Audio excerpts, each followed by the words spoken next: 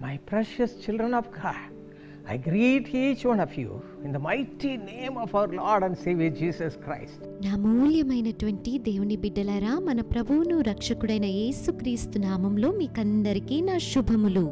Today the Lord is speaking to each one of you through his word from Jeremiah 29 verse 13. ఇర్మియా గ్రంథము 29వ అధ్యాయం 13వ వచనంలో ఉన్న వాక్యము నుండి దేవుడు మనతో What మాట్లాడుతున్నాడు. does it say? ఇక్కడ ఏమి చెప్పబడింది? You will seek me and find me when you seek me with all your heart. మీరు నన్ను వెదికిన ఎడల, పూర్ణ మనస్సుతో నన్ను గూర్చి విచారణ చేయున ఎడల మీరు నన్ను కనుగొందురు. Yes, my children of God, you have to seek him with all your heart. అవును దేవుని బిడ్డలారా, పూర్ణ మనస్సుతో మీరు ఆయనను వెదకాలి. There was a king called Hezekiah. హిజ్కియా అనే ఒక రాజు ఉండేవాడు. We read about him in 2 Chronicles chapter 31.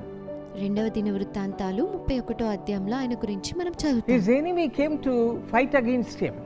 ఆయన శత్రువు ఆయనతో పోరాడడానికి That వచ్చింది. enemy's army was very strong.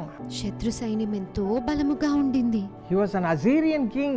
అతను అష్షూరియుల రాజు. But this Hezekiah's army was very little. It was not at all strong. కానీ హిజ్కియా యొక్క సైన్యము చాలా చిన్నదిగా, బలము లేకుండా ఉంది. That's why Hezekiah was very much worried. అందుకే హిజ్కియా ఎంతో చింతించాడు. You know what he did? అతను ఏం He చేశాడో didn't తెలుసా? believe that he can win the man. అతడు యుద్ధమును గెలుస్తాడని He can నమ్మలేదు. win the other army.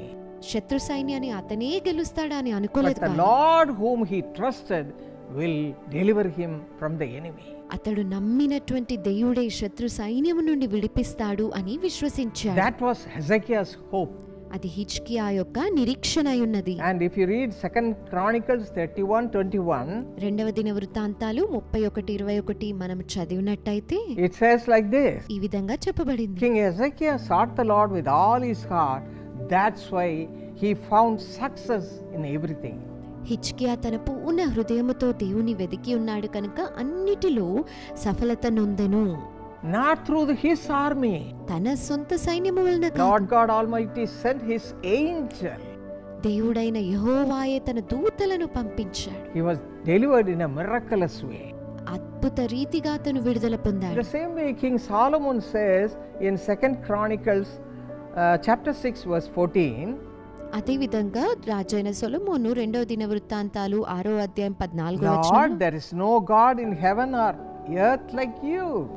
భూమి అందును ఆకాశమందైనను నీ వంటి దేవుడు ఒక్కరునూ లేరు. You keep your covenant and mercy with your servants who walk before you with all their heart. హృదయపూర్వకముగా నిన్ను అనుసరించు నీ భక్తులకు నిబంధనను నెరవేర్చుచు కృపను నీవు చూపెట్టుతూ My ఉండే friends, దేవుడు. just like these servants of God, we should also follow him with all our heart. స్నేహితులారా, వీరి వలె మనం కూడా పూర్ణ హృదయంతో దేవుని Just వెంబడించాలి. like David, as he writes in Psalm 34 verse 1, we have to praise the Lord at all times. 34వ కీర్తన మొదటి వచనంలో దావీదు చెప్పిన రీతిగా ఎల్లప్పుడూ దేవుని మనం స్తుతించాలి. And 1 Corinthians 10:31, మొదటి కొరింథీలు 10:31 ప్రకారంగా, Colossians 3:23, కొలొస్సీ in 3:23, all these verses we read, whatever we do, we should do it with all our heart. మనం ఏమి చేసినను మన పూర్ణ హృదయంతో చేయాలి అని వచనాలు For చెబుతున్నాయి. the glory of God. దేవుని మహిమార్థం. When we do like this, my friends, the Lord will be pleased with us and he will fight for us. We will have victory in everything. అట్టి విధంగా మనం ఉన్నప్పుడు దేవుడు మన యందు ఇష్టము చూపి మన పక్షంగా పోరాడి అన్నిటిలో విజయాన్ని ఇస్తాడు. This is the secret of success.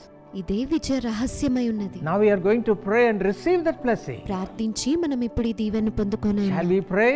ప్రార్థన చేద్దాం. Father, hear our cry.